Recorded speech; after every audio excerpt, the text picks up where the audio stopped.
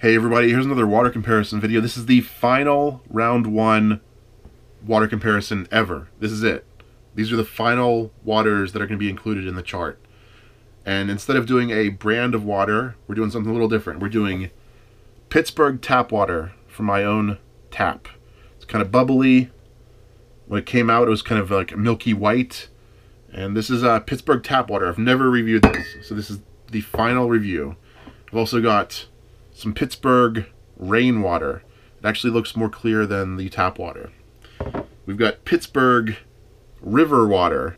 Looks a little foggy, a little dirty, and it's probably going to taste a little funky. And we have Berkey filtered water from the big Berkey. This is sort of the Rolls Royce of water filters. This is a very expensive water filter. This is about $300 for this water filter. You can't even, it's so big you can't even get it in there. Here, let me show you. It's very big. It's 2.25 gallons.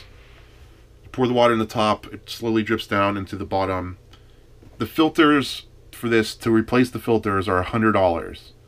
It's stainless steel.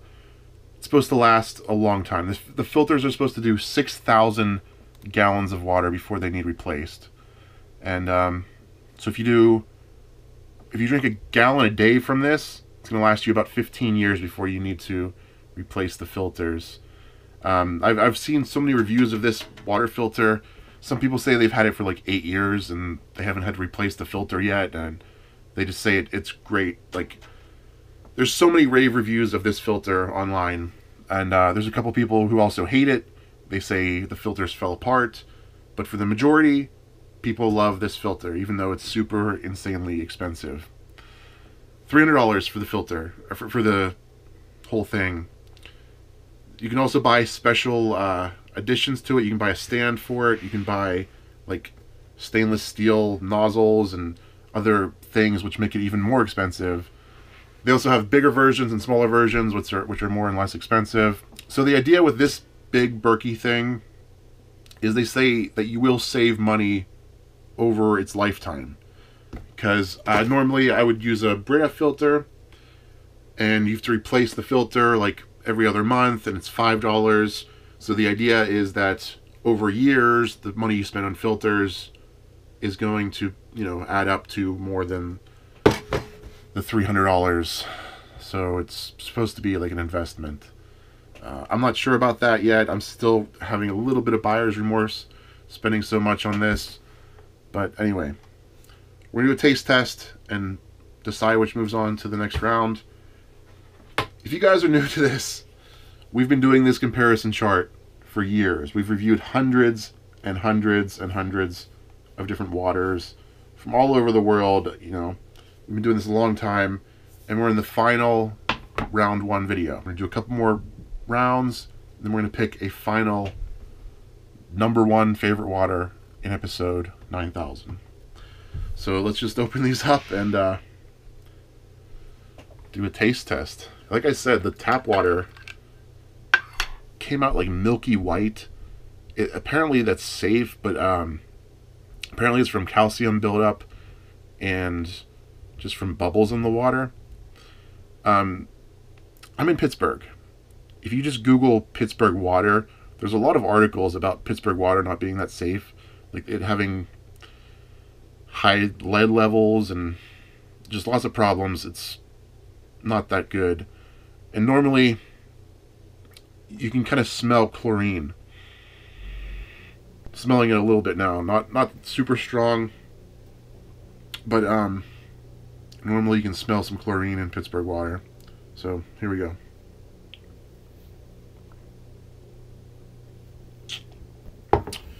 Yeah, tastes a little chlorine-y. Not the worst water I've ever had, but not the best either. I mean, I grew up drinking tap water. First 20 years of my life, we never had any kind of filter. We just drank tap water. Sometimes we drink it out of the hose. Like, I'm not completely against tap water, but if I have a choice, I'll go with a filtered water.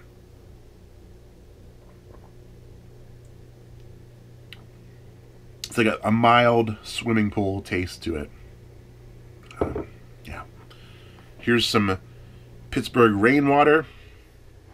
If it was a little colder out, I would have done snow, but went with rain today.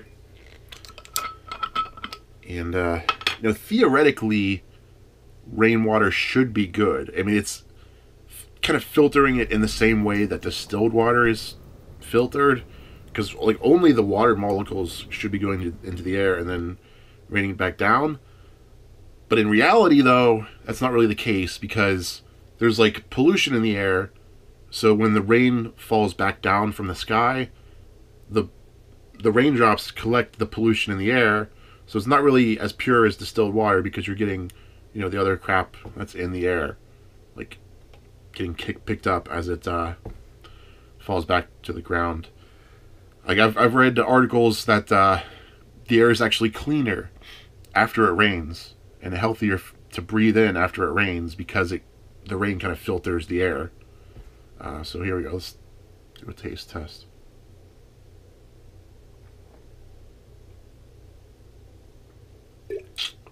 Oh, it tastes like kind of like a swamp. Kind of like grassy, kind of. Let's try this again.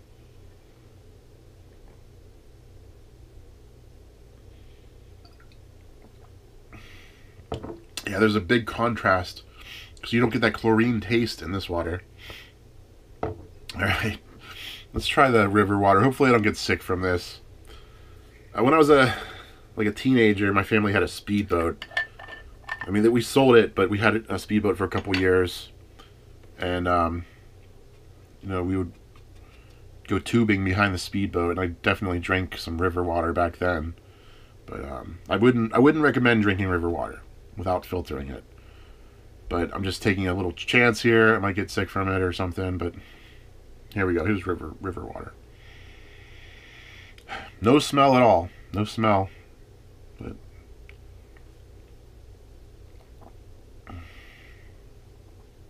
yeah, it's not as bad as I was expecting, actually. That's let me try it again.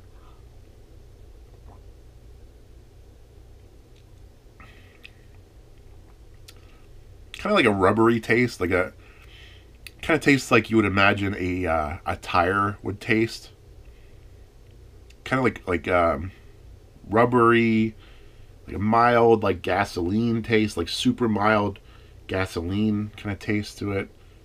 I did pick this up in the river, like near a dock, so maybe I'm tasting like boat gasoline or something.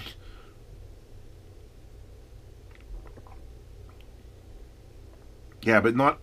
I was expecting more of like a pollution taste, but that's not that bad. I was thinking I would take like one sip and then want to spit it out, but river water is apparently not. Like, honestly, the river water is a little bit better than the tap water as far as taste goes.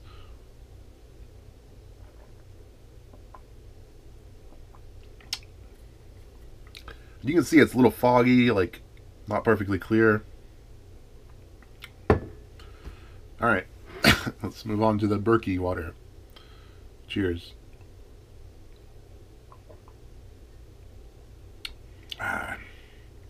That is, I'll just say it now. The winner is going to be the Berkey. It's the clear winner out of these four. The Berkey is moving on to round two. So I've had this Berkey for about a week and a half. One negative I will say about it is that the taste has kind of changed throughout that week and a half.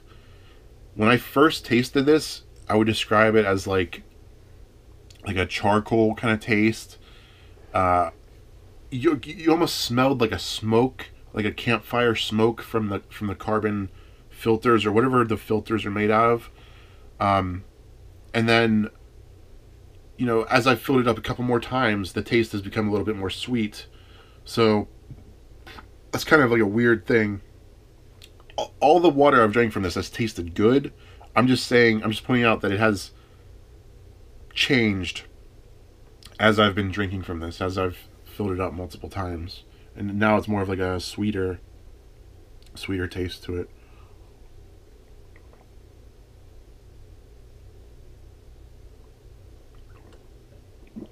I'll show you what it's like to fill it up. And when I first used this, the water came out super slow. Like even when the bottom portion was filled up all the way, this tap still came out super slow. It's sped up also. So, you know, I'm glad I didn't review this after one day, because it has kind of changed with the taste and the flow. So some of you guys might think that this is huge. Like, this is enormous. This is insane to keep this in this tiny bedroom, because it would take up so much space. But the reality is, it doesn't take up that much more desk space than the Brita does. Like, most of the difference is just the height. Because, like, the width is really about the same. I mean, it's wider this way, but as far as desk space goes, it's not that much of a difference. Like, see?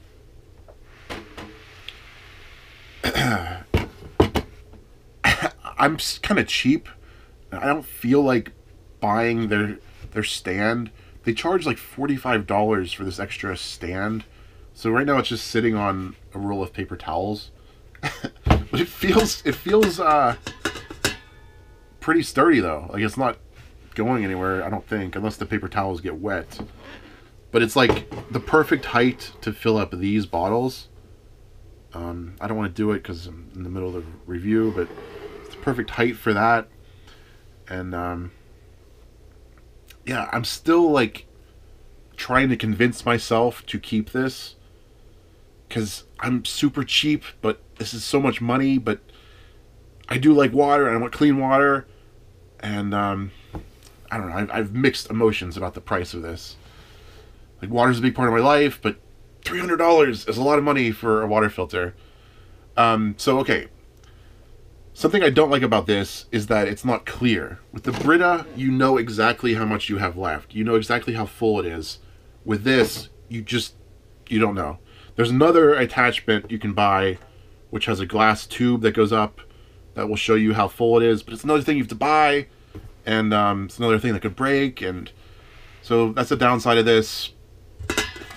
It looks pretty fancy, like it's very shiny. It looks pretty cool, I think. Some people have said that the filters have broken after a while. Some people said they had to like put a straw in the side because of negative air pressure. Like, lots of people have had these random complaints about it.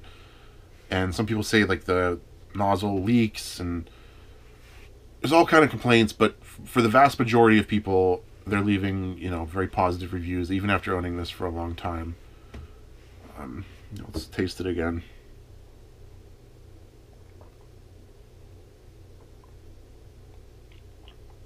Alright. Let's do the pH level test. I'm pretty curious. Like, theoretically, the tap water should be the same as the Berkey, I think. Because I don't think this would change the water's pH, but let's find out. Let's see what happens. Okay, here's the results of the pH test. It's river, rain, tap, Berkey. I'm colorblind, so you guys look at the chart and decide for yourself which pH level you think they are. There you go. Yeah, the Berkey filter is good for like disaster relief. It's good for preppers and homesteaders, and just there's a lot of people on YouTube reviewing this and Amazon, and the company's been around for a long time. Looks pretty cool. A thing I do like about this is how much more water this holds than the Brita. The Brita holds like 10 cups of water, you know, just in this bottom part. So this holds about 3.5 times as much water. So that means I have to fill this up 3.5 times less often. There are 2 filters in here, but there's 4 holes, so you're able to add 4. You're able to have 4 filters total if you decide to do that. If you decide to spend the extra money for this, for the extra filters. So if you have more filters, it's going to filter the water faster. Kind of an annoying thing about this is how long it takes to filter the water. Like, I'm in this room most of the day, so once I fill up the top chamber, I have to listen for about 45 minutes while it drips down slowly. It's kind of an annoying sound. Just listening to drip, drip, drip, drip, drip for like 40 minutes. But, you know, a lot of people doing other reviews were talking about how quick it is. To me, that's kind of a slow filter. Excuse me. Yeah, that's it. Looks, it's got some like fingerprints on it. I need to shine it up a little bit. But it is very good tasting water. And it's not just the cost of the filters for the Brita. I think this is also going to save me money because it's like convincing me to use less bottled water. And, you know, a case of water can easily be like $5. So I think that's going to be the biggest cost savings. This is going to motivate me to use less bottled water. That was my New Year's resolution. The only time I've broken that is to have bottled water for reviews and for bottles that I've already bought for previous reviews.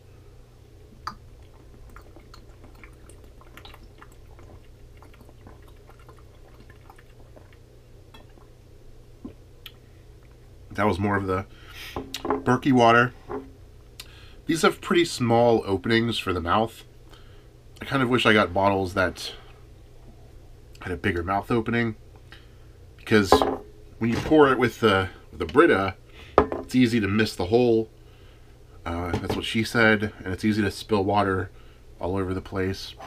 But with this, it's like the perfect height, like I said, and it's super, like, way easier to fill these bottles up. It's like the perfect height. And there you go. I just saved another bottle of water. It's less plastic in the environment and less waste. So there you go. Berkey is moving on to round 2. Thanks for watching, everyone. Goodbye.